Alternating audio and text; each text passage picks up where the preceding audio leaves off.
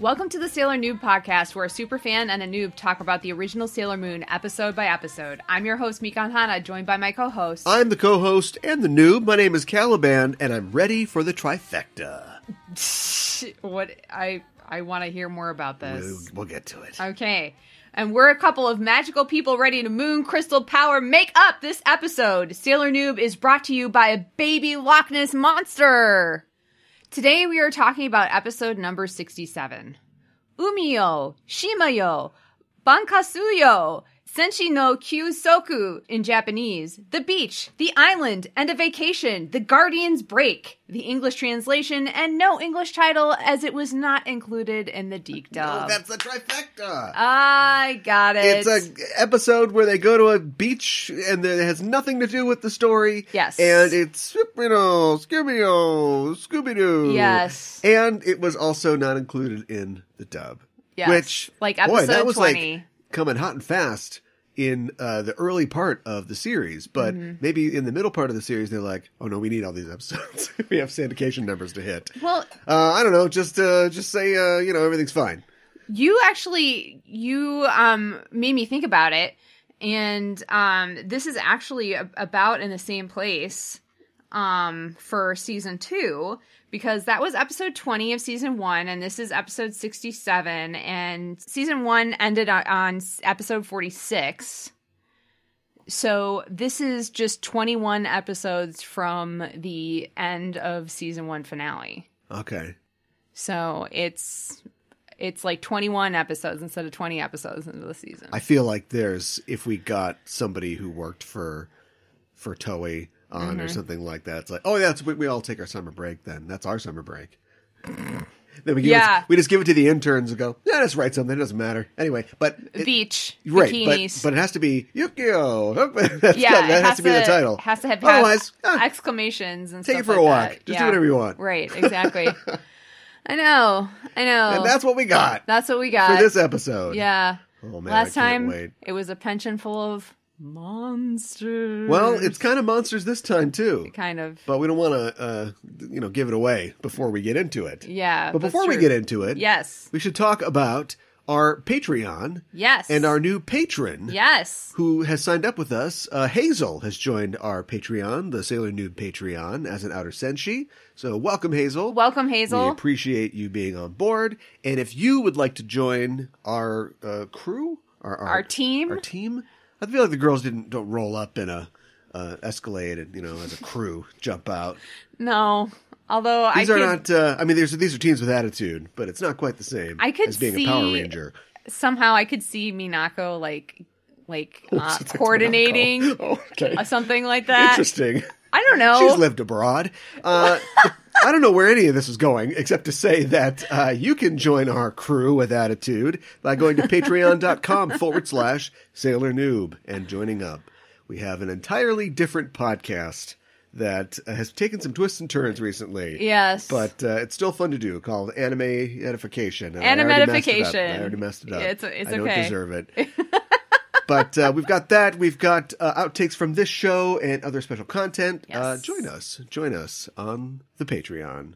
I just meant that, Minako wants to be an idol, so I thought that maybe she would, have, ideas of, I'm just thinking of crew. I've been watching a lot of Sopranos lately, and so when I think of crew, they all jump out of a 4x4. And They've got lead pipes, they're doing that thing where you hit it against your hand, which is like, ow, oh, ow. Yeah. That's what Usagi would do. Yeah.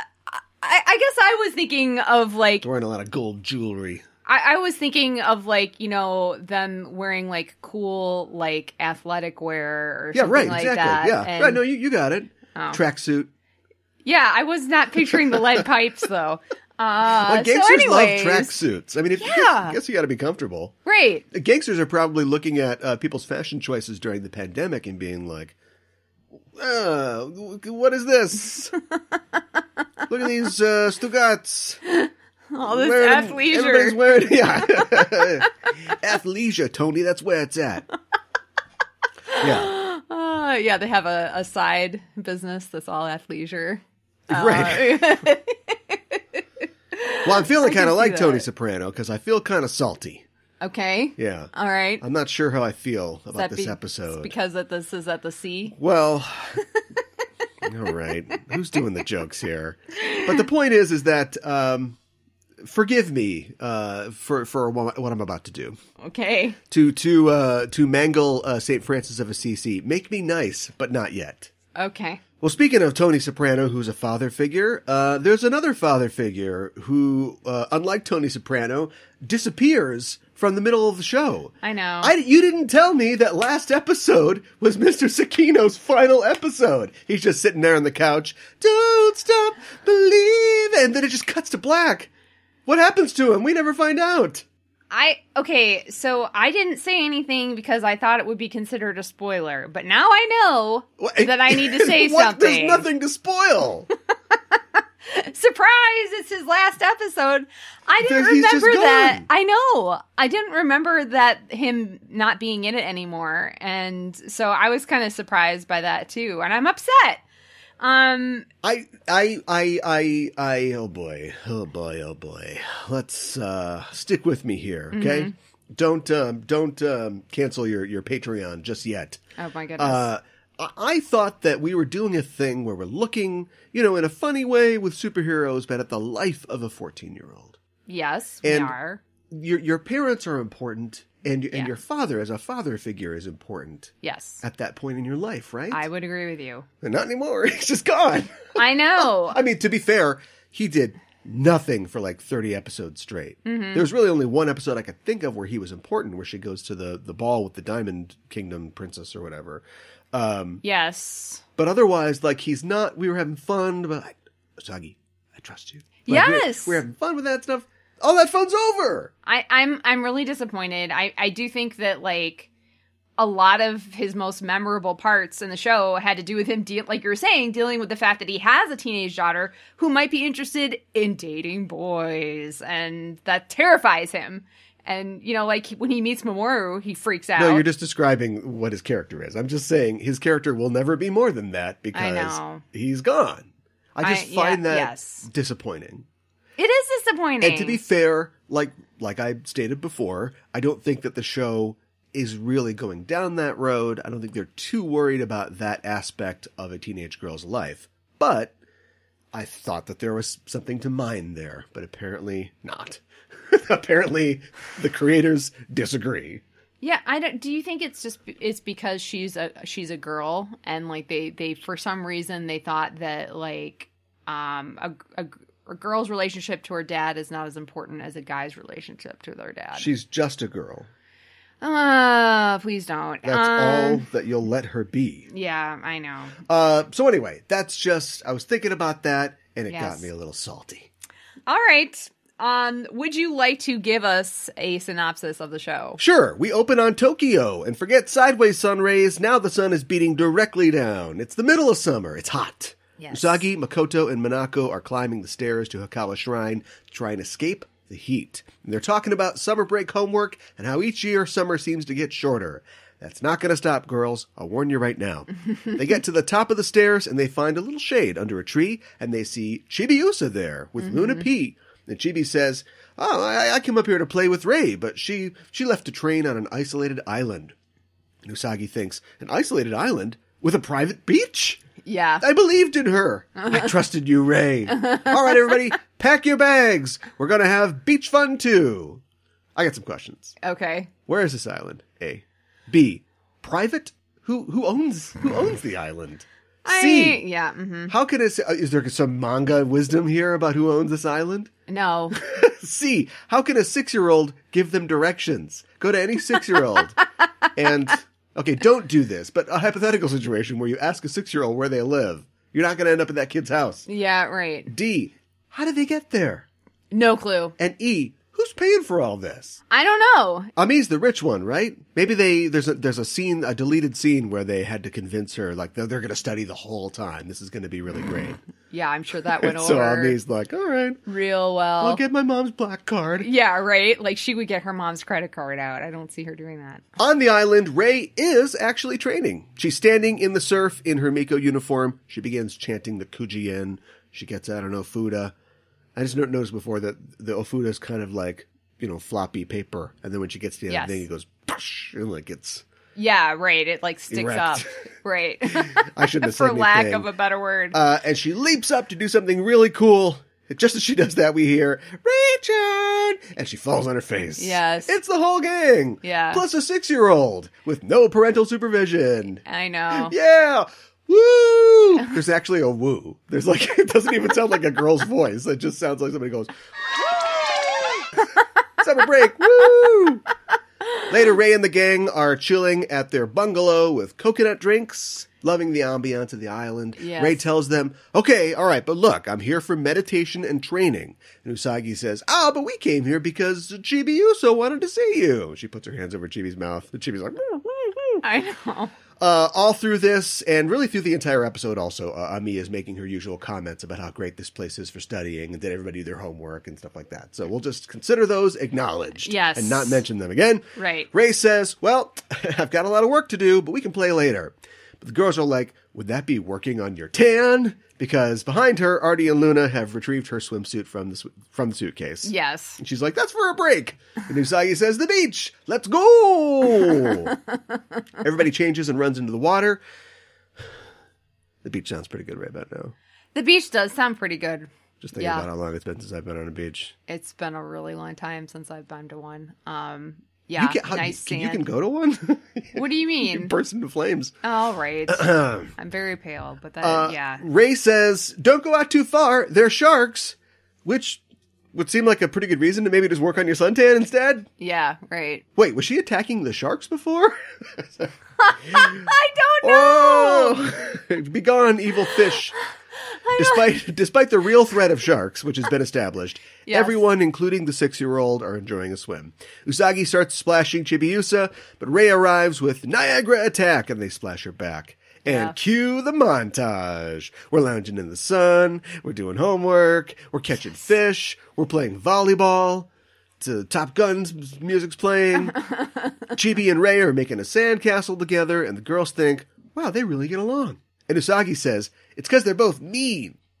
You can't let one good thing go by, can you? I know. You have to get in there. I know. Chibi and Rei are working on a new castle that has a hole in it, and I'm not even sure how that works.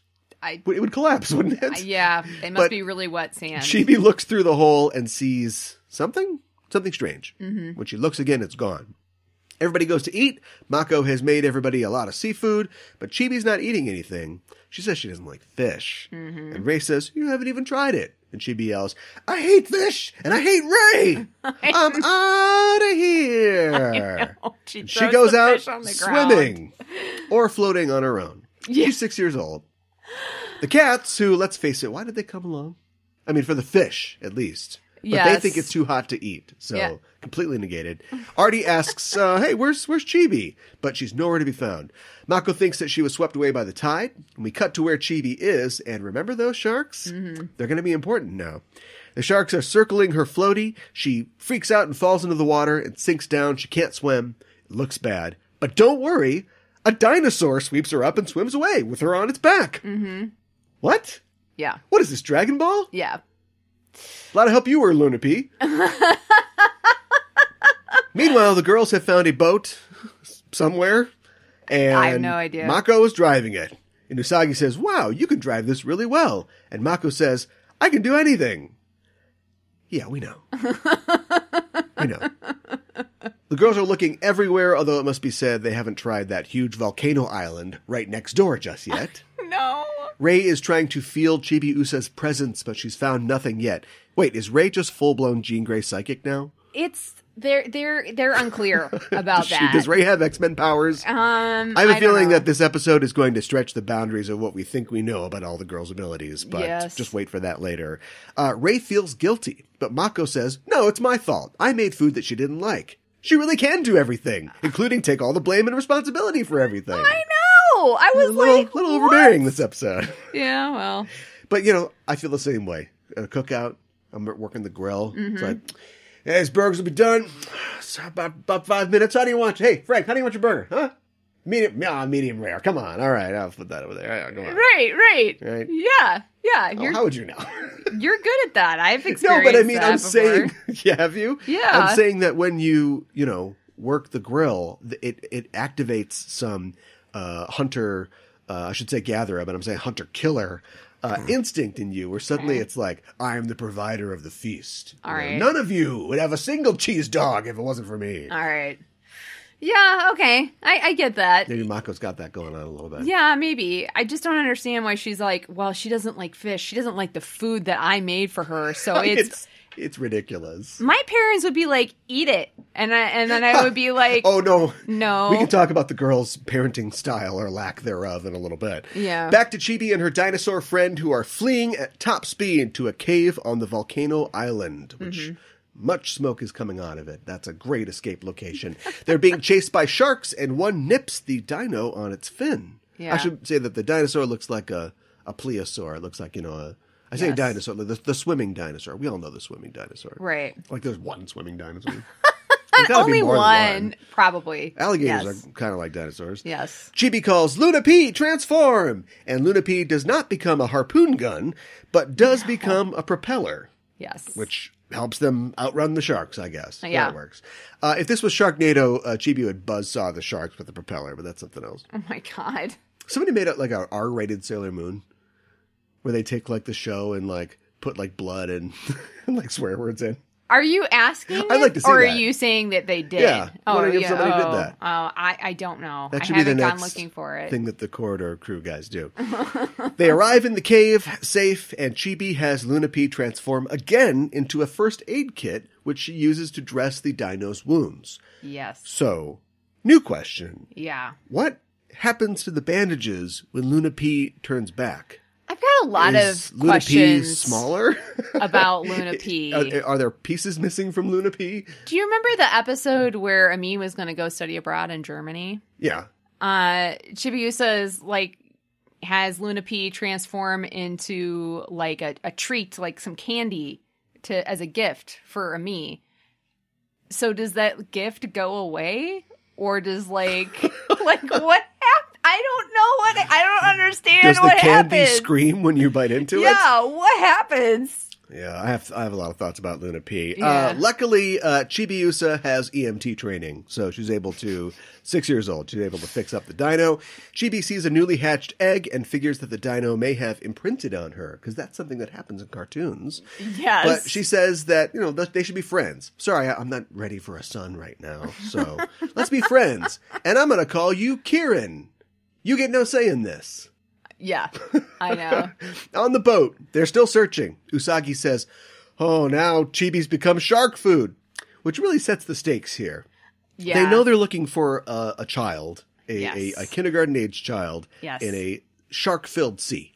Yeah, I know. A 6-year-old girl has been swept out into shark-infested waters. Yes. No one can find her. It's a really serious situation. Yeah. So it's weird that they do the following bit. Ray tells Usagi not to give up hope, and she says, look how hard Luna and Artemis are searching. But we cut to the cats' faces, and they're both seasick. I know. Is this the right time for a joke? No. Plus, I wouldn't imagine it would take much to make a cat puke. No, I don't think so. They puke on dry land. Yeah, that's true. Just the back of the boat would be full of cat puke. Although they didn't eat anything, so that's fine.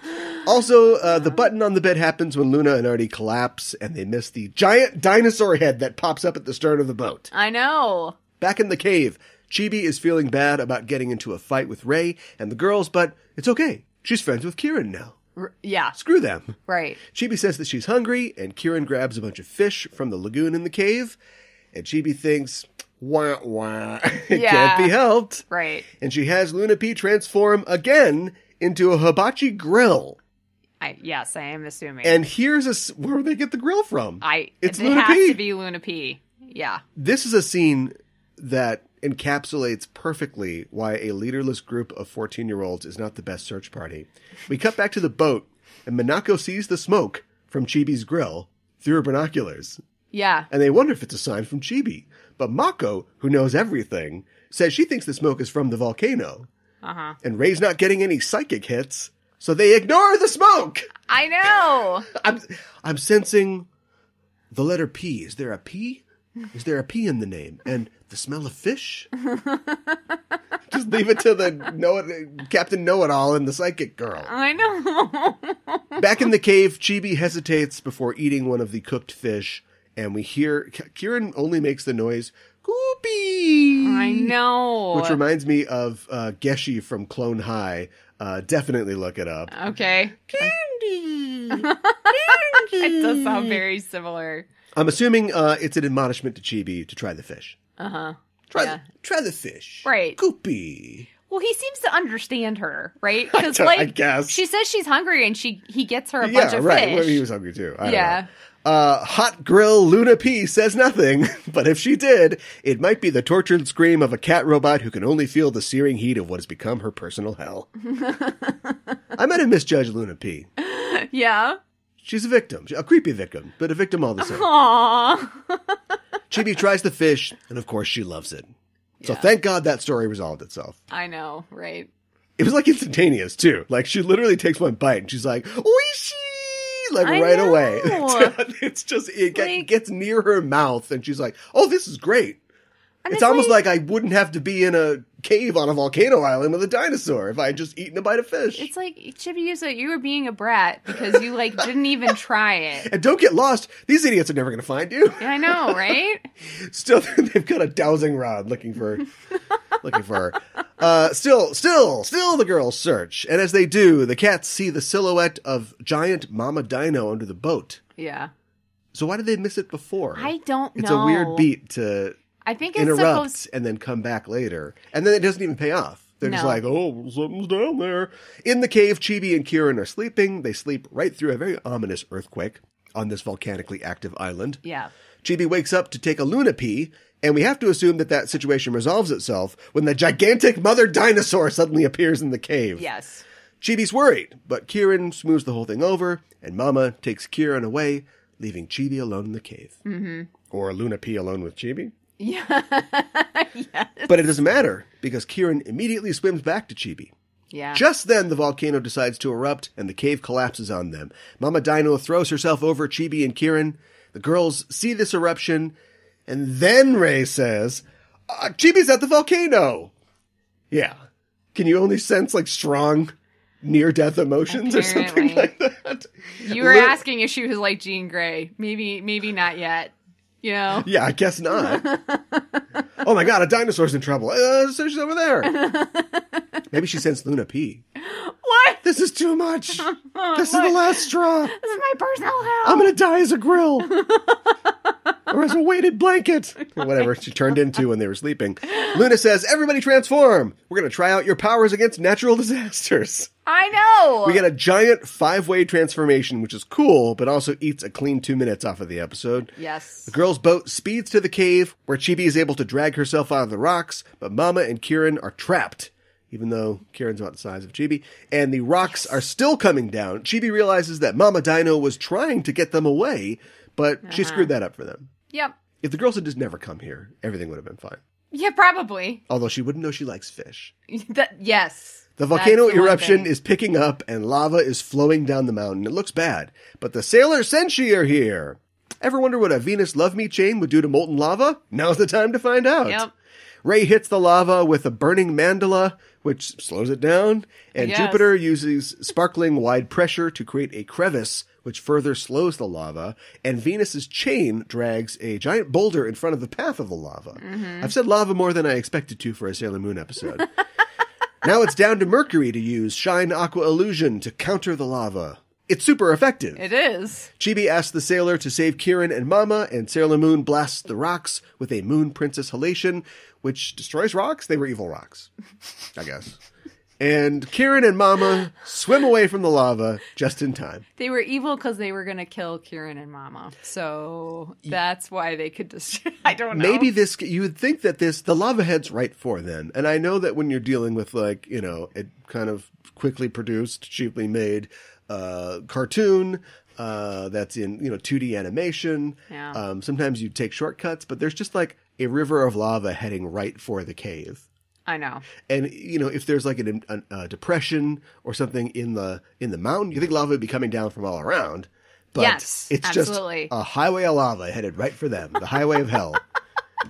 And so they're able to use their powers to block this just channel of lava. And it's just this one stream. Right. Which, by the way, is heading for a cave, an impression in the outline of the island. Yeah. With a hole in the roof. Yeah. Which wouldn't be burned by lava. If lava had gone through that channel before, there would be no cave here. It would just be full of cold lava. Right. Which we call rock. Yeah. Yes. Yeah. It just would be solid rock.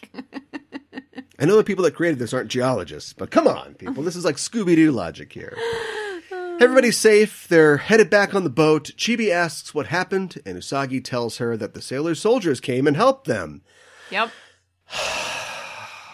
Chibi waves goodbye to Mama and Kirin. Chibi's sad, but she's happy that she made a new friend and that he's back with his mama, as she may never be. Yes. And she likes fish now. Yeah, and she tells Ray she likes fish now.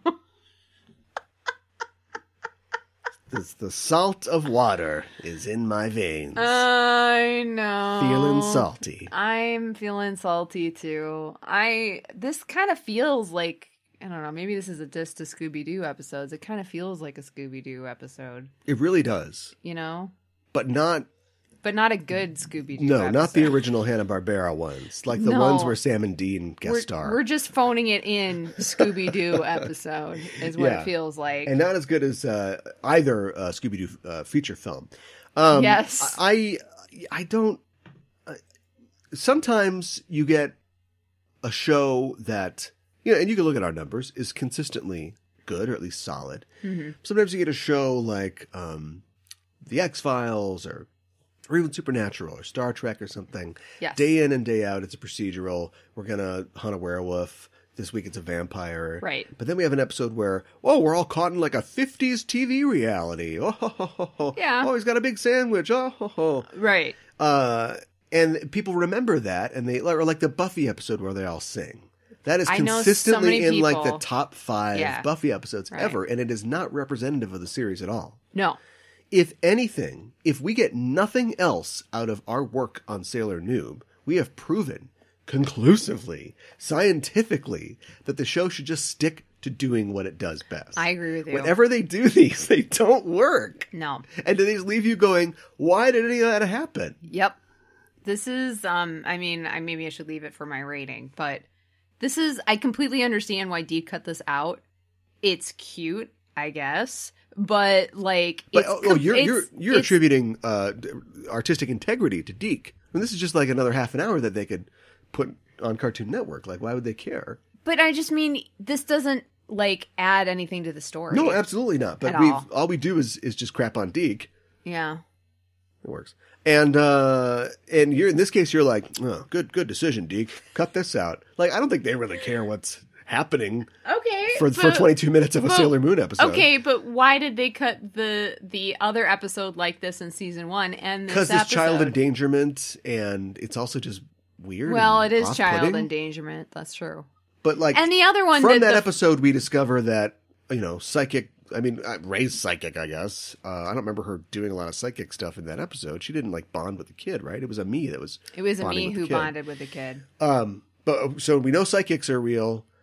Assuming that the people that worked at the pension were just wearing costumes and weren't actual vampires and werewolves. We're not sure. And now we know that Loch Ness monsters are real. Yes.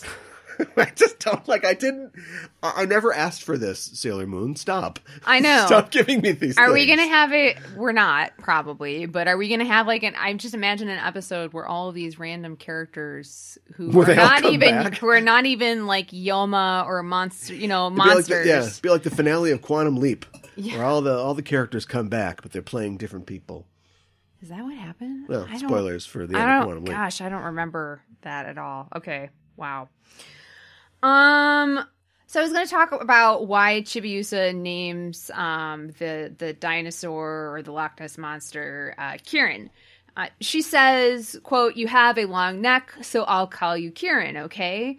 Meaning, so kirin is the Japanese form of qilin, which is Chinese, and kirin is, so qilin is a mythical hooved chimerical creature known in Chinese and other East Asian cultures, said to appear with the imminent arrival of the passing of a sage or illustrious ruler.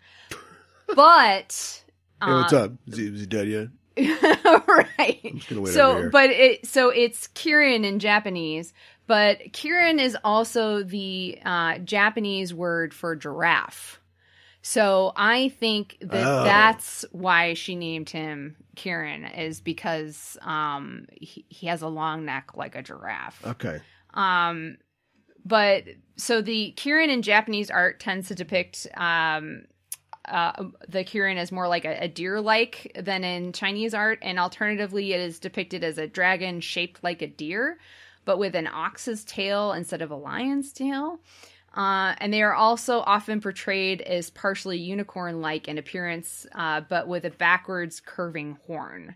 And you may know the Kirin Brewery Company is a Japanese brewery company which has a Kirin featured on its logo. And the CEO's really long neck. Yeah, right. Gotta wear 2 neckties. And in order for the brewery to come into existence, a sage had to pass away. So, you know. What? I don't know. It put me in mind of the Celtic water horse, or the Kelpie. Oh, okay. Which is a Celtic myth about a horse that lives in water. And okay. It's like a hooved water creature. I feel like that must have been on... No, it wasn't. They definitely weren't thinking about that. No, but it must have been on like My Little Pony or something like that. Oh, like the sea ponies. Yeah. I had a sea pony when I was growing up. It was a My Little Pony, but the bottom part was like a seahorse. Oh, yeah. I swear it came with like a little, this is so weird. It came with like a little alligator floaty, and like you could take it in the bath with you. Like it was a cute pink and green alligator tube that you put on your little My Little Pony seahorse, and it floats in the bath. So anyways. Yeah. It's also kind of like the kappa. Yes, which we will talk more about later. Oh, wow. It's almost like everything's connected thematically throughout the episode. Yeah, I know. Imagine that. Would you, speaking of connections and making them, would you like... Is that going to work? I don't know. Isn't it? I don't know.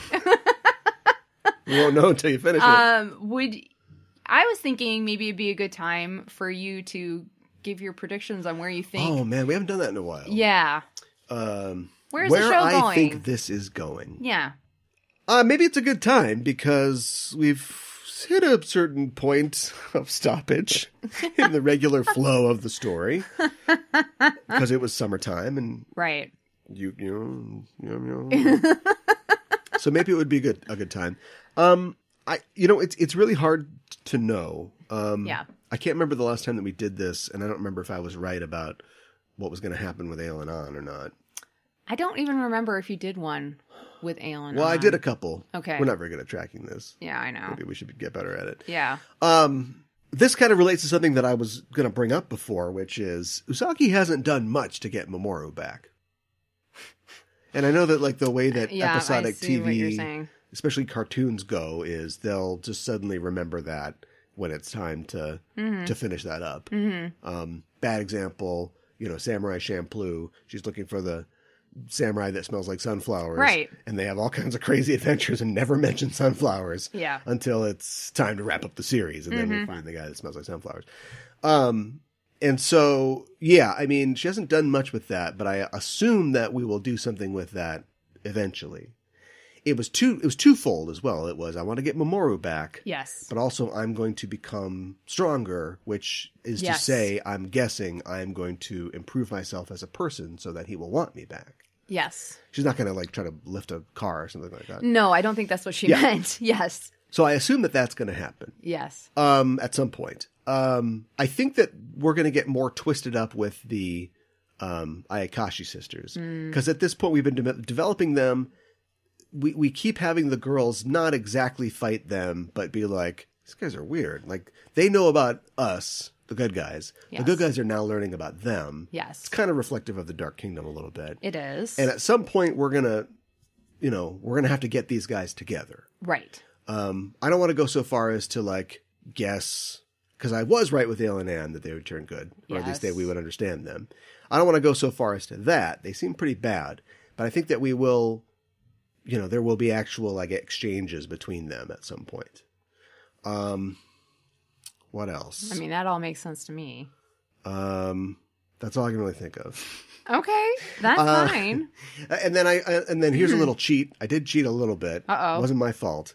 But I know now that the thing that the Ayakashi have is referred to as the UFO. So the girls are going to get, like, will probably get abducted by the UFO at some point. And, like, for me, that's like, and then the other predictions, they're definitely from the future. It's a reverse Terminator where they're coming back and trying to do something bad instead of good. But we just did aliens. We literally just did aliens. So why would you have these other guys who aren't aliens necessarily, but they have, like, alien iconography? Like, you had your chance to do that with Alien. Alien. Yeah. And Luna P will definitely go on a rampage. She is just going to snap. Luna P's gonna snap. I don't want to be a grill. She's gonna learn. I don't want to be candy. I'm gonna be a grill. I'm gonna grill your face. She's gonna learn her own transformation word or something like that. She'll be able to, like, transform into. I really want that for Luna P. I do. Like, I want Luna P to have, like, an arc. Like, let's give Luna P an arc. Let's make Luna P an arc welder. She'll set people on fire. Oh my goodness. Oh, and definitely Kirin will replace Miss Haruna as their teacher. Well, funny. Like, oh, did you hear about the new teacher? Oh, here comes Sensei. Yeah. Goopy! Oh my god. It's funny that you should. No, I'm sorry, I'm late. Goopy! Okay, I'll put the bucket on my head. It's funny that you should mention Haruna Sensei, because I was going to say earlier. No. Episode 58 is the last episode we saw Haruna Sensei. She's gone too? She's gone too. What? I know. So the second to last episode with Ale and Han. All right. So the disconnecting love, Here's the Jesus. raging Makai tree. Here he is. Yeah. What am I doing? You come at me. Come at me, Jesus. Come at me, Jesus. Who are you, Captain Kirk? Yes. That is God me with a knuckle sandwich. No, I'm telling you to come to Jesus. From now on, it's not a spoiler to tell me that a character has now disappeared forever from the show. I got that now. You came to me about Kenji I guess you Tsukino. did get me with me making a joke prediction about a character that was wrong because she's not in the show anymore. But that doesn't matter. You can tell us when a character has left the show. I know now. I can't believe. I know. They're taking all the adults out of the show. I know. It's upsetting. I was upset about that too because I like Haruna Sensei. I feel like, we don't talk much about the end game because we're not even halfway there yet. We're still enjoying it. But yes, this feels like a red flag to me. This feels like, and this doesn't even make any sense because, like I said, we're not even halfway through. But like, when your dog jumps up on your bed.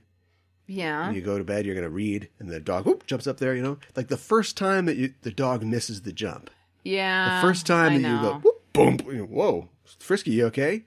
Frisky's got some gray hairs. Yeah. Frisky's not going to be around forever. I know. That's how I feel. Oh, you're getting sad that the show's not going to be around around No, I'm getting forever? sad that it's going to get bad and we'll have to continue doing this show while the show is bad for the last 40 episodes. That was the Frisky metaphor. Okay. All right. Well, Come at me, Jesus!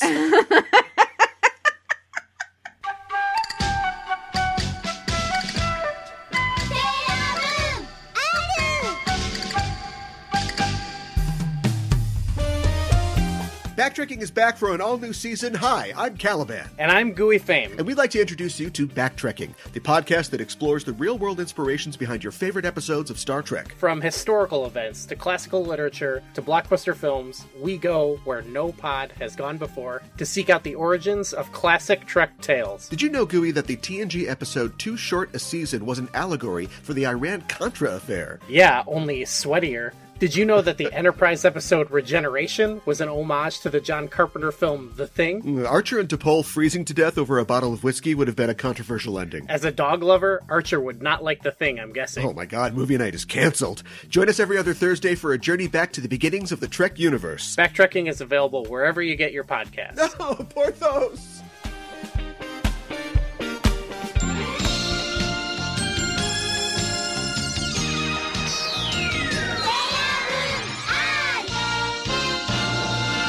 For Kuro Miro, or Curiously Looking Around, where we talk about elements of Japanese culture within the episode, today we're going to talk about Japanese cryptids. Ooh, now explain what a cryptid is for anybody who doesn't know. Yes, so I wrote this down. According to Merriam-Webster Dictionary... No one can see that you wrote it down. Whatever. I typed it down, what have you. A cryptid is, quote, an animal such as Sasquatch or Bigfoot, or the Loch Ness Monster that has been claimed to exist but never proven to exist. Right, and it's like, it's all fake, but like, instead of just like a mythical creature... Right, like people have had sightings of it. Or the Kelpie. I said Kelpie before, but Kelpies and Selkies... Same thing. Look, Celtic people are not creative namers. But like, those are mythological, but this is something that's like... Oh, no, it could exist. There are grainy photos of it somewhere. There's like a sheen of like science on it. But right. I mean, you can tell how I feel about this right now. But yes. Yeah. So Chibi-Usa calls Kirin-chan, and she calls him Kirin-chan, a dinosaur. But it is also clearly drawn. He's clearly drawn to look like a Loch Ness monster. But just going off of the way his legs and fins are drawn, you know, and with the long neck and etc.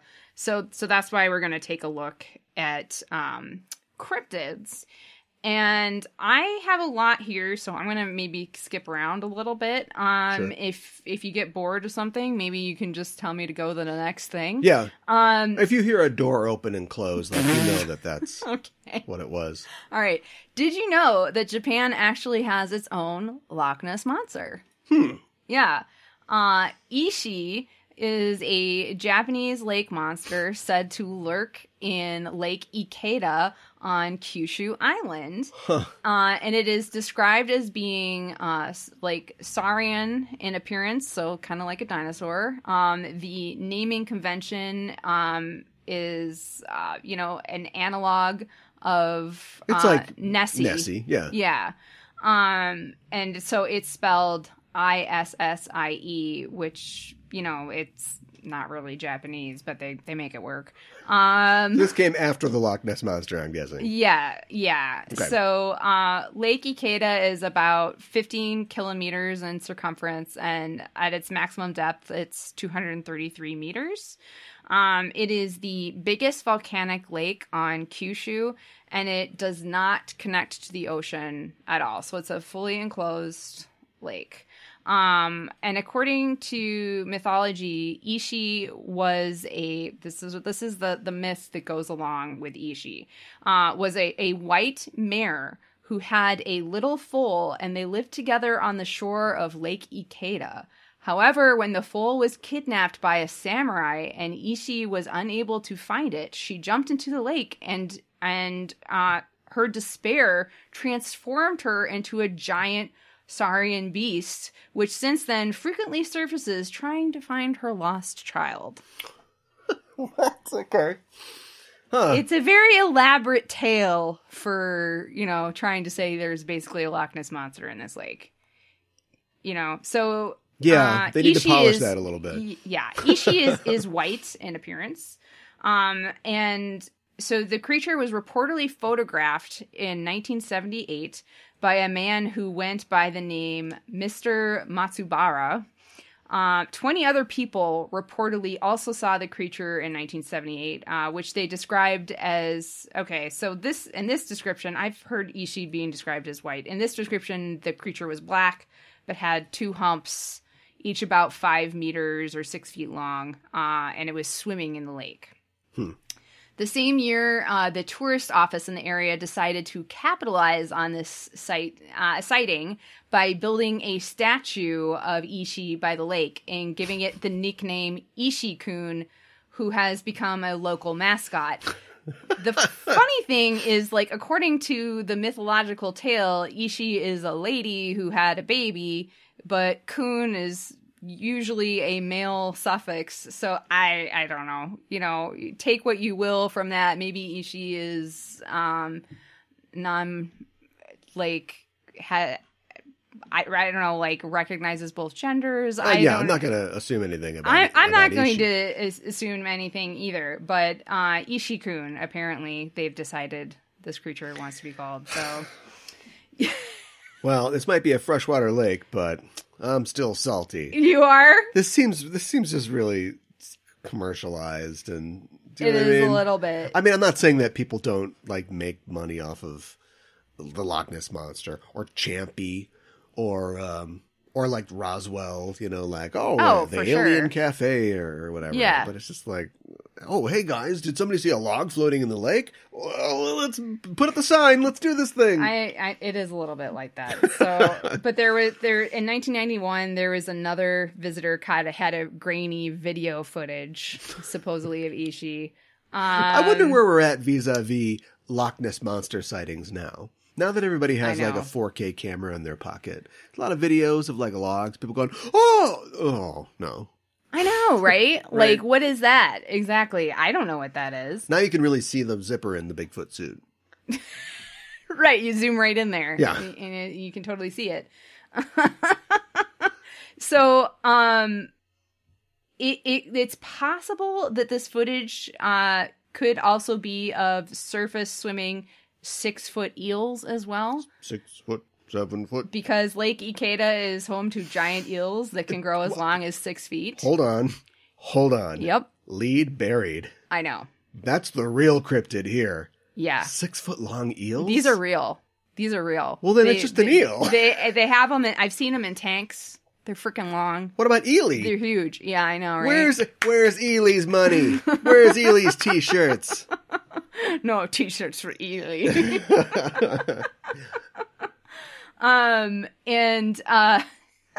There is also Kussie is a Japanese lake monster said to be living in Hokkaido's Lake Kussharo. The naming convention was also borrowed from Nessie. So there's another Loch Ness Monster. It's just up in Hokkaido. So, and Kussie was reportedly seen multiple times in the 1970s as well by more than 30 witnesses. And Kussie has also become a local mascot. Got a lot of grainy 8mm footage of Kussie out there. Yeah, I know. Oh my God. I hate to think that we've infected them with this idea. I mean, you've told us before about funny stories about the alien lady who's like, don't look at this box I'm holding or whatever. Yeah, right. But this that went way back. This seems like a phenomenon where it's just like, what do they got? Nessie? Okay. Kussie? Issie? Let's do that. I know. Like, don't copy it. Don't do that. I think that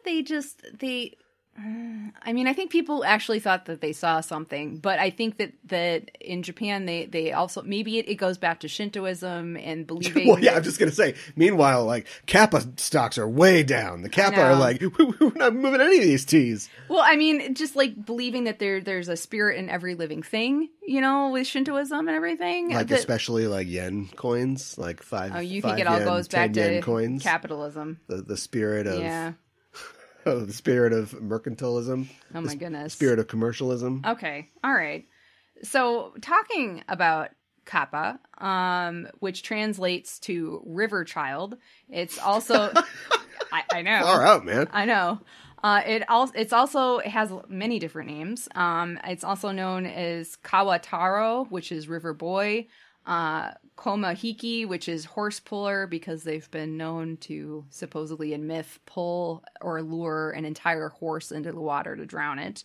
When the first Japanese person heard about or saw footage of a crocodile, were they like, oh crap, it's always been true?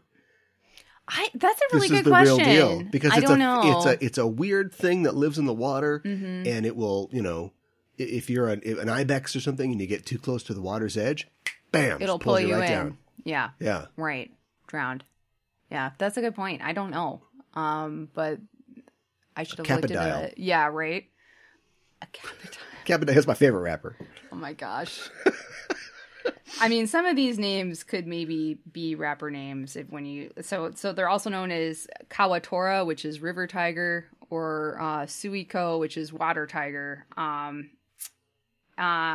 it's an amphibious yokai demon or imp found in traditional Japanese folklore. They are usually depicted as green, human-like beings with webbed hands and feet, and a beak-like mouth and a turtle-like shell on their back. And it has another very distinctive feature is they have a depression or a dish on the top of their head. Join the club. Oh, not the dish. The depression. Yeah, and it's known as a sara, and it retains water. And if this is damaged or the liquid is lost, either through spilling or drying up, the kappa is severely weakened. It loses all of its power, and it could also die really quickly. But what's that water taste like? I can't imagine very good. Oh my goodness. Weird. Salty. Kappa water? Oh my gosh. Gross. They should sell kappa water. Guys, the t-shirts aren't moving anymore. I got some ideas selling for kappa them. water. I got some ideas and for everybody them. tip your heads over. Come on. Because speaking of, the kappa are known to like cucumbers. Wait, we talked about this before. Yeah. So they love cucumbers, and they also like, another thing that they really like is doing sumo wrestling. Okay.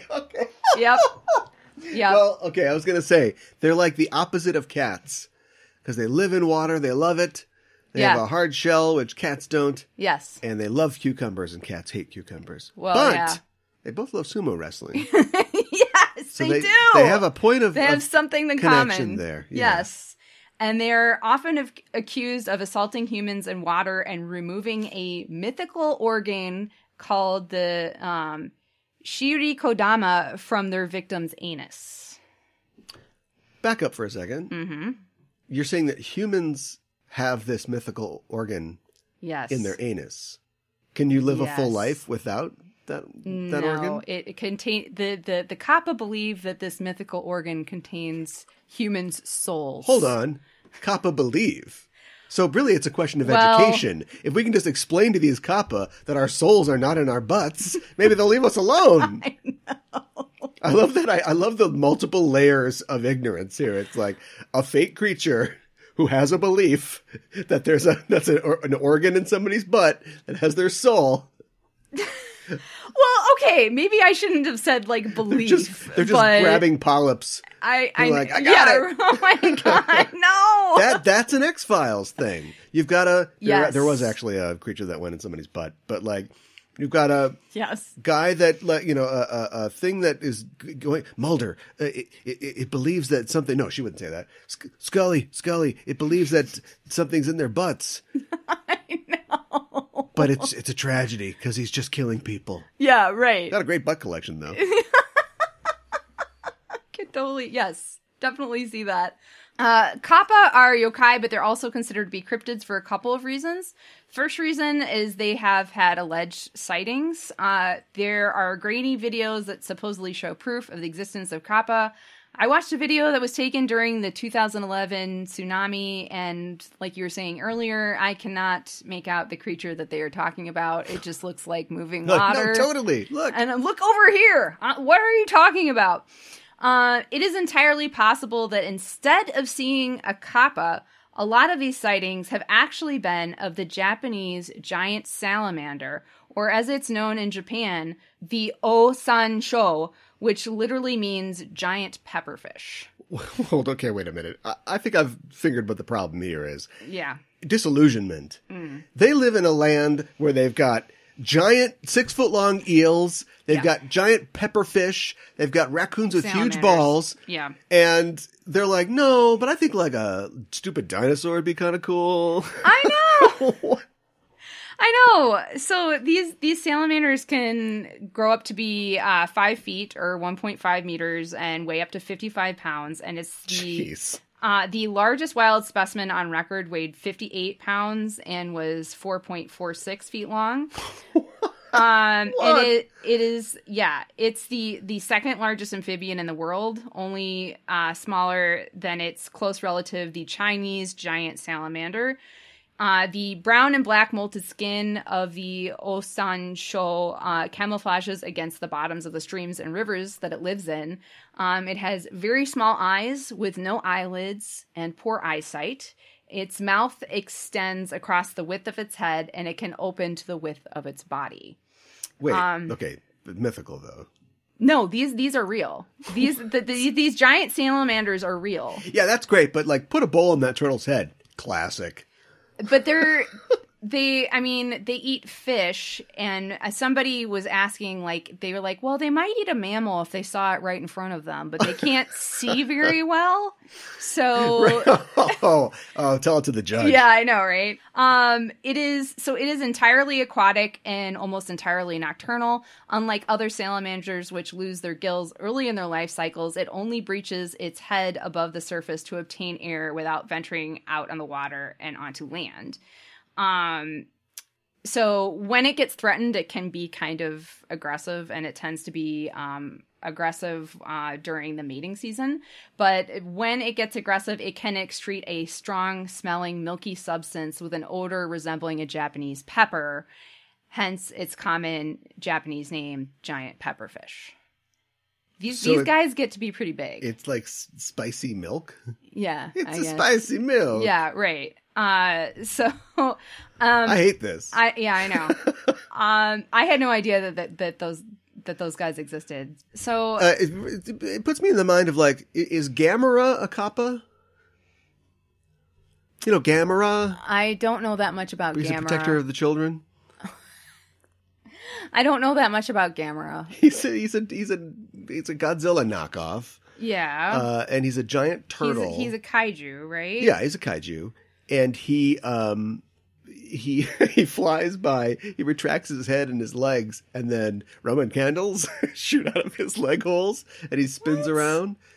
I mean, I think he's probably, I'm looking at pictures of him now, I think he's probably inspired, but he doesn't, the main thing that I'm not seeing, I mean, he's definitely got the turtle shell and everything. The main thing I'm not seeing besides the beak-like mouth is the depression on the top of his head.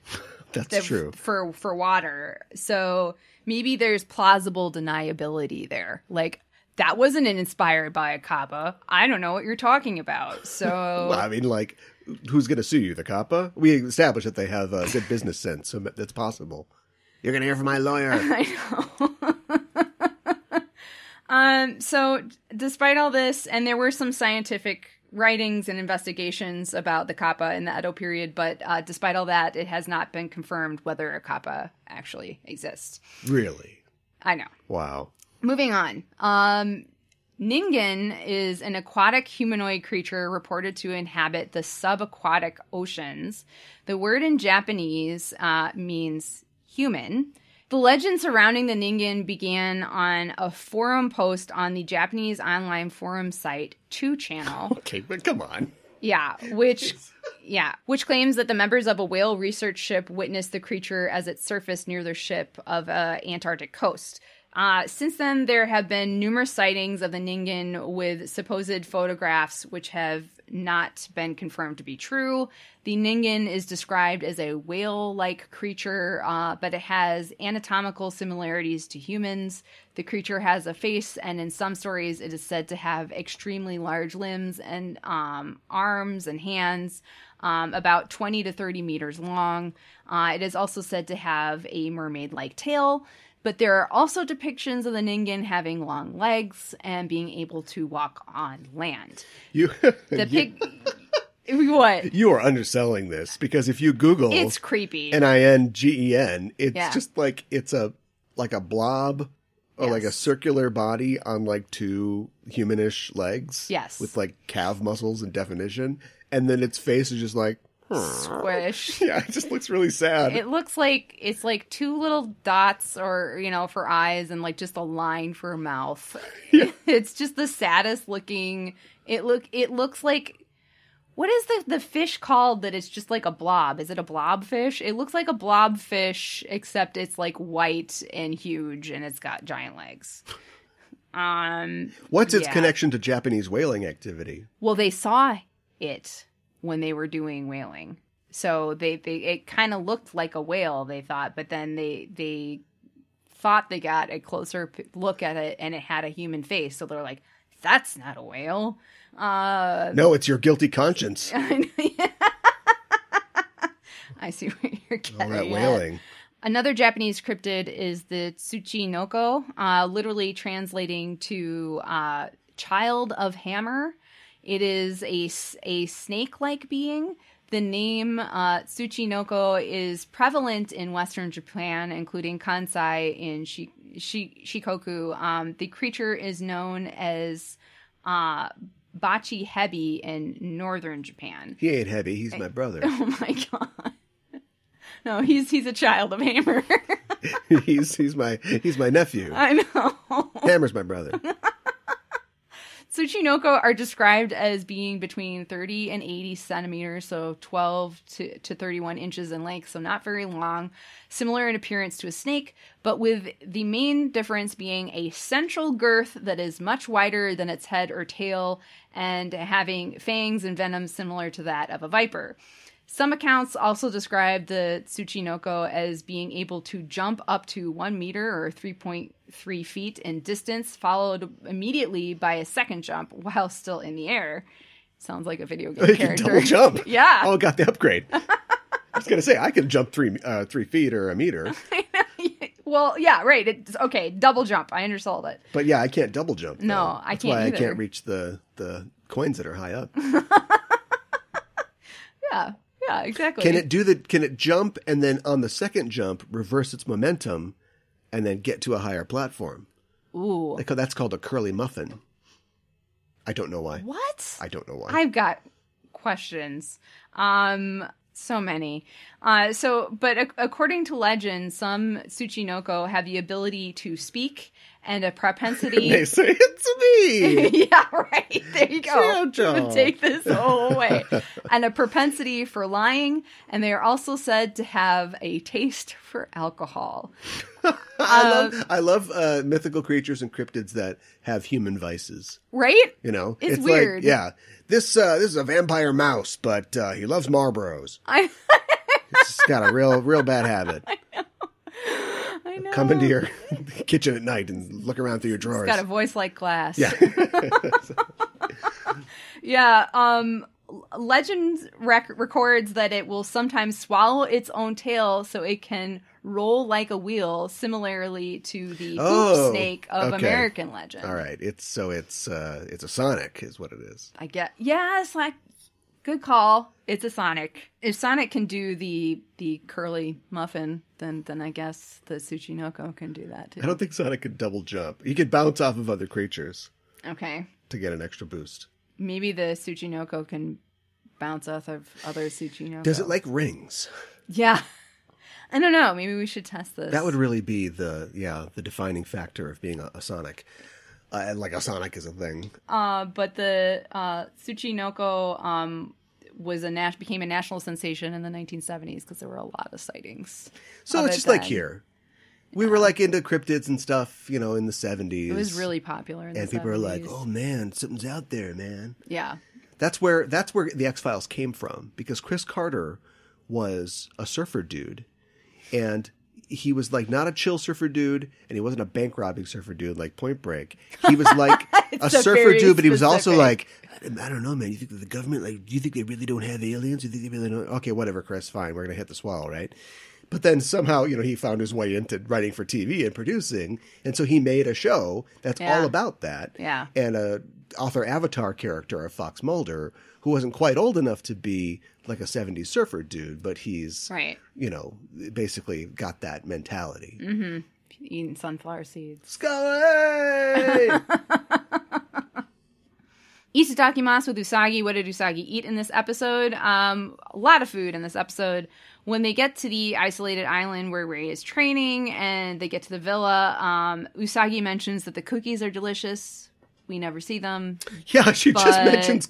You can't just mentions cookies. You ate them all. But probably. You can't just mention cookies on this show and then not show them. I know. And then, of course, Chibi-Usa is also drinking from what looks like a coconut with a straw. And there are several other coconuts with straws on the table. So I'm assuming every girl has a coconut drink. Later we see Mako fishing by herself. And then, of course, she grilled by herself. And so she grills some sort of redfish whole on a stick, a squid, which is ika in Japanese, clams, looks like abalone, and turbo sazae, which is a kind of sea snail. He's my favorite comic book character. Sounds like a comic book character. Turbo sazae. Yes. He's a Formula One driver. Yeah, right. So it's a black shell with a world horns on it. Yeah. And it's also a marine gastropod mollusk in the family Tubinide. Outside of Japan and South Korea, it is called Turbo cornutus, and its common name is the horned turban. And in Japan, when you eat it, it is considered a delicacy. When it is food in Japan, it is just sazae, so not turbo. And after cooking, the animal can be drawn out of its shell using its hard upper column or hard rocky lid to which it is firmly attached. The acropolyme is not edible and must be discarded along with the animal shell after eating. And basically, you take like a long, thin metal... Like somebody, I was reading something and somebody was like, you can use an ice pick. Yeah. So maybe you use an ice pick and you dig it into the meat of the snail and you pull it out. Yeah. That's kind of like you do that with escargot as well. You just have a fork. Yeah. And the connection is, or it's cooked because they're boiled or whatever. So it's already weak. You just pull it out. Right. But sometimes it's tough. And then it goes into somebody else's soup. And you go, oops. And you're Julia Roberts. Oh, okay. In Pretty Woman. All right. Well, speaking of movies, isn't there a movie called Turbo where Ryan Reynolds plays a really fast snail? Oh, my gosh. Yes, there is. That is insane. It's DreamWorks, though. So it's totally Convergent Evolution. They weren't thinking, it might have been animated in the East, but they weren't thinking about that at all. That's so weird. Yeah, because they're only found in that part of the world, like and basically in Asia and like surrounding areas. Yeah, that's interesting. It's a racing snail. That is so weird. And then I'm not sure if this is what Mako did here, but a dish that you can make is sazae no tsuboyaki, which is you cook sazae over a grill in its shell, and once it is cooked for a little bit and it starts to bubble, you put soy sauce in, and if you want, you can also put sake in, and like over the lid, and then it goes into and helps cook the snail, so you get a flavor in there, and then you continue to cook it. You can also eat sazae raw, which is called sazae sashimi. So there you go. That sounds safe. Apparently it is. I watched somebody eat it, so on a YouTube video. I thought maybe we could talk a little bit about grilled whole fish too. So grilled fish is called yakizakana in Japanese. Yaki again means grill and sakana means fish. Grilling is the easiest way of cooking a whole fish in Japanese cuisine.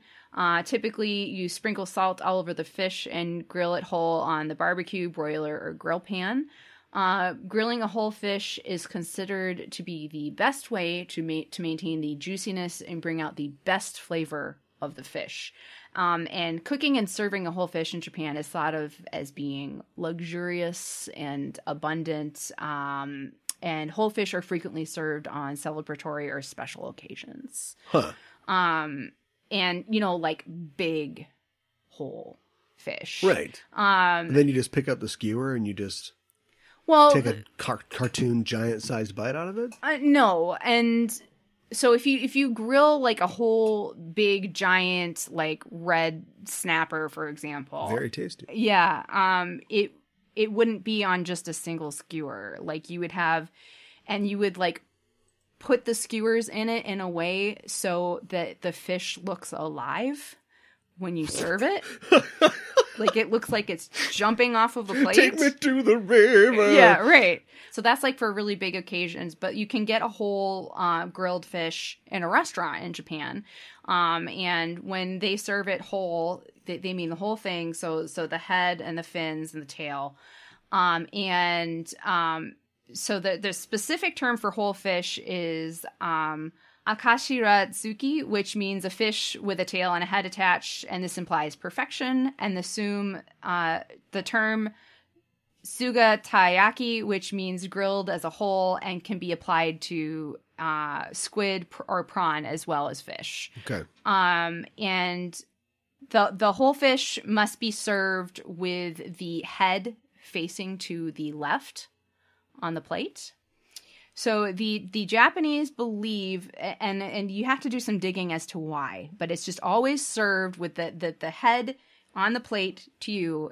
The fish is facing to the left, and its left eye is up. And the Japanese believe that fish looks its best when its head or eyes are to the left and its tail is to the right. That is why seafood is usually presented that way to diners. It's also how fish are typically packaged and sold in stores.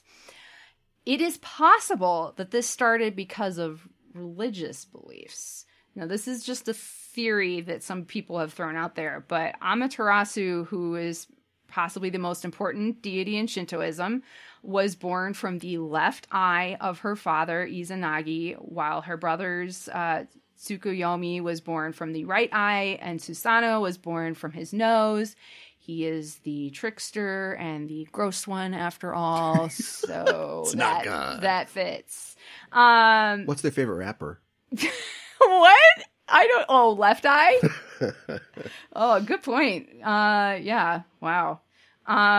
So basically when you're eating it off the plate, this giant fish, and you're eating it just yourself, right?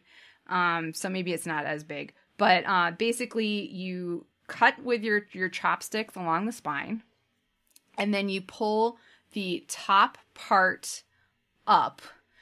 You eat the flesh with your chopsticks from left to right. It's very specific. Then you repeat with the bottom, and you pull from the flesh from the spine down, eat left to right. Yeah. You do not flip the fish, because that is considered rude. You have to instead remove the spine with the head with your chopsticks. Don't touch the bones.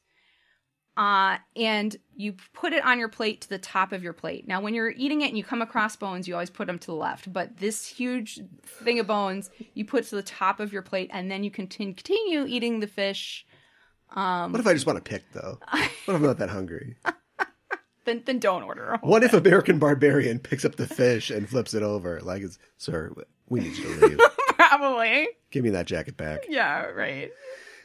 This is all very fascinating, but in this, they're just eating fish on sticks. I know. Like in a Jidaigeki, when the samurai stop to eat, they just they put the sticks over the fire and the fish just cook. I tried finding information about like fish on skewers, and there is some These are smaller fish. These are like kippers.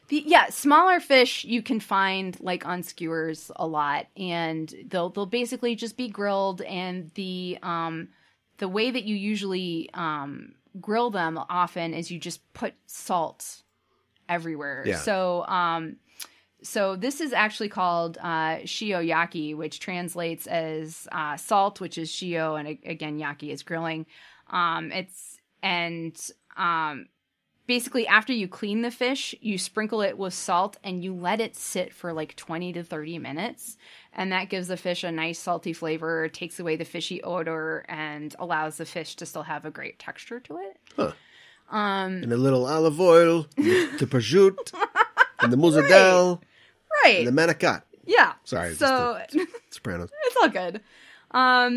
So yeah, I mean, and I think it's Chibi-Usa won't eat food because she exclaims that she hates fish. Well, she's a little kid. I know. I didn't like fish when I was a little kid either, but it's like it's like hard to imagine like growing up in a culture where like the main protein is seafood and like not liking that. Yeah, look, honey, like that'd be really challenging. Half of our food is fish, so that would just be really challenging. You better challenging. get used to it. Yeah. So what a Japanese parent? What's the Japanese parent line on finish all your fish or no mochi ice cream? Oh boy, that is a good question. I mean, they're very. So there's I don't know specifically about fish, but they are at least kids have been taught, you know, that to not waste rice. They're starving kids in America. Well, I don't know, but like talking about like the entire effort that, you know, like farmers went through to harvest it. But like I was told when I was in Japan that some people believe that there are in every grain of rice there is a god. And so you're leaving rice on the plate. You're not. And who wouldn't want to eat God? Eat a bunch of little gods, right? I know. Beef up, and then, all right, Jesus, it's time. Come at me. Villain gauge, we rate a baddie 1 to 5 dark stars, 5 being the most wicked. Of course, there's no baddie this episode. The volcano. Yeah, right. Instead, I have a handful of trivia regarding the Ayakashi sisters and their various different names.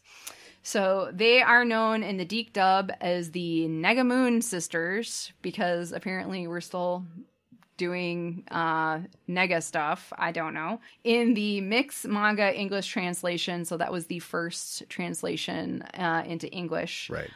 They were the 4 sisters of deception, and in the I don't know. It's bad PR. Yeah, right. And in the Kodansha re-release of the manga, they were the Spectre sisters. A little better. In Nako Takeuchi's materials collection, this is her collection of sketches for the anime, like saying this is what the characters should look like, that sort of thing. Right. They were titled as the 4 Weird Sisters, which that almost seems like what were the witches in Shakespeare called? Were they 3 weird sisters? Yeah. There's 3 weird sisters. Right. There's 4 weird sisters, I guess. Then there's the 5 weird women of Picasso's La Demoiselle d'Avignon. Oh, I didn't even know about that. Interesting. In the ADV or AD Vision Incorporated, in 2003, they released the subtitled, quote unquote, uncut DVD set for the first 2 seasons of Sailor Moon. In the subtitles, they were called the 4 Phantom Sisters. They're not ghosts at all, though. No. I mean, at least like the Negaverse people, the Dark Kingdom, like hung out underground, right? And were spooky monster henchmen, and they're like totally not. If they were like the Cyber Sisters or something like that, that would be like a thing. Well, I think it's because Ayakashi is the collective name for yokai that. I think they were like, oh, well, they're ghost-like, but without really looking into what the characters actually were, or is this a good name for them, sort of thing. In the manga and original anime, they were born in the following order. It was Pets, Calaveras, Berthier, and Koan. But in the dub, for some reason, they changed their birth order to Koan being first, then Pets, Calaveras, and Berthier. I don't know. They decided that Koan seemed to be more like the oldest sister and Pets didn't. Well, we haven't seen a lot of Koan. No. And so maybe it was trying to mimic the Dark Kingdom in that Kunzite is like the most powerful one or whatever, but he's not around a lot. And then he like totally just gets bitched out like when he finally does show up. I know. So, yeah, I mean, maybe there's something to that. Very I don't low know. rating.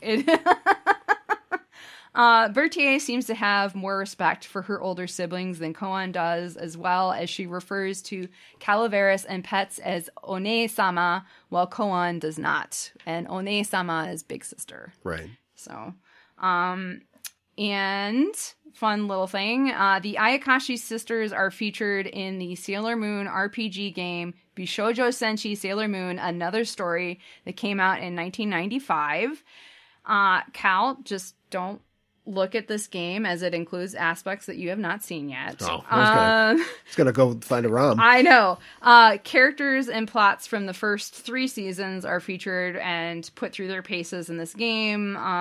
There's a lot of like, oh, that didn't happen. What's happening now? Why is this happening?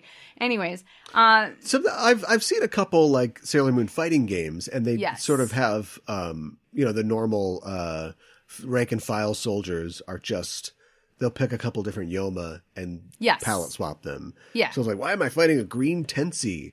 But it's like, that's not a boss. That's just somebody, you're going to fight one of the 4 Dark Lords or whatever later. Right.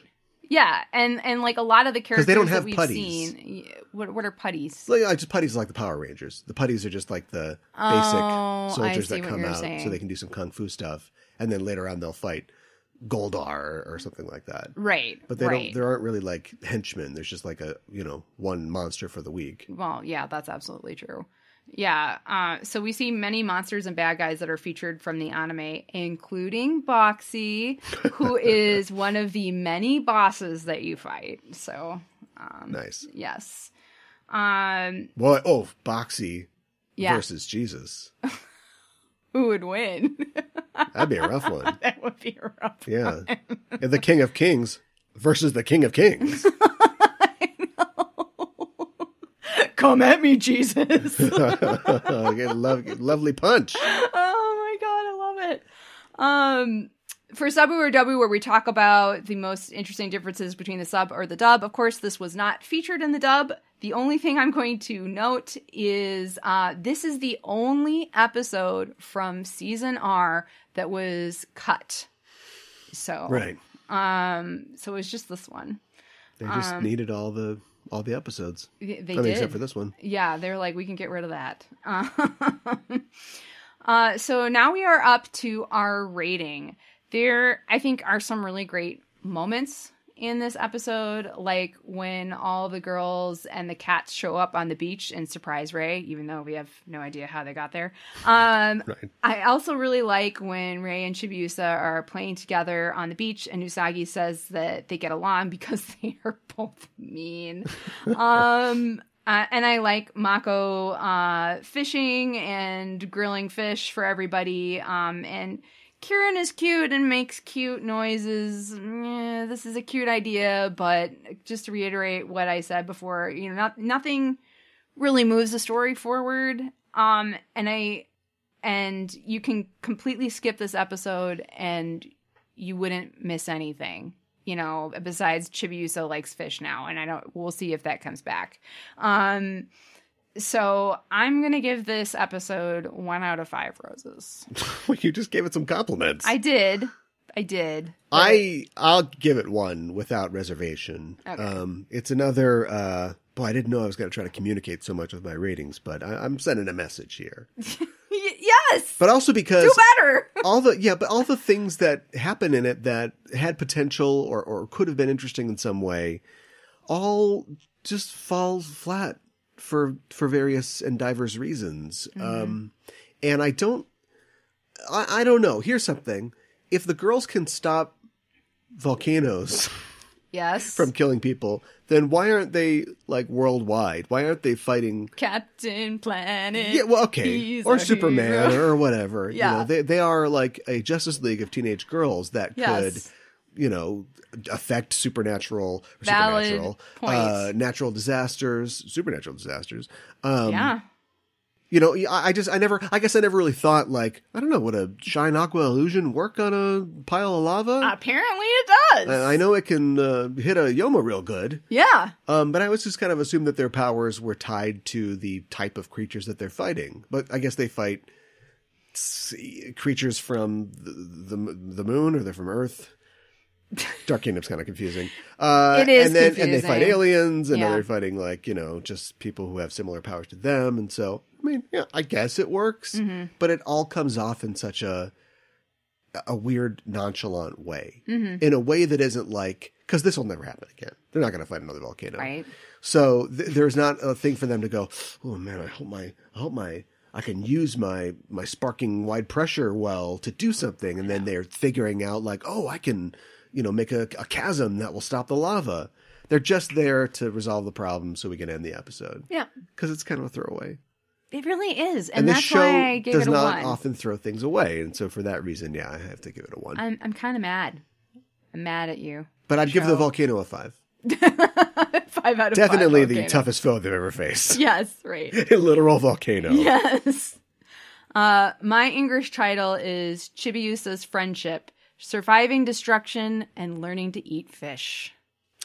We're sure that what? You can't have a sentence be your title. Yeah, I know. We're sure that Goopy. We're sure that little Kirin's a boy, right? Kirin-chan. Well, Kirin Kun. Well, you can call a boy a Chan. All right. Well, then my title is Son of a Beach. Oh my gosh. Next episode, we are talking about episode number 68. Chibi-Usa o Mamore, Ju Senshi no Daiki-sen in Japanese. Protect Chibi-Usa, Clash of the 10 Warriors, the English translation, and the English title, Naughty and Nice. Wow. That was a whiplash. Yeah, I know. Okay. Yeah. Naughty and Nice. Any thoughts of that title? Well, the 10 Warriors sounds interesting. Uh-huh. But Naughty and Nice it's not like it's summer, so it's not going to be trick-or-treating at Halloween or something. What's the Naughty and Nice? Well, I can't say anything. No, obviously. But who do you think that... Sugar and Spice and Naughty and Nice. Well, I was intrigued by the 10 Warriors too, but who do you think it could be? The 10 Warriors. Like Terracotta Warriors? I don't know. We already did Clay Guys, though, back did. in the Jadeite days. Yeah. I don't know. At airport. It makes me think of the 10 Rings of the Mandarin. Where are the 10 Rings of the Mandarin? The Mandarin is a foe of Iron Man. Okay, because I was like, is it the Mandarin from Iron Man? Or maybe is it it's something just, else? the first liners in the backup squad for the California Warriors. Okay. Or 10 Rings for Sonic. I don't know. We talked about Sonic Onion Rings earlier. and Sonic. Yeah. Well, that's our show for this week, and the Name of the Moon will be punishing you next week with another episode of Sailor Noob. Goopy!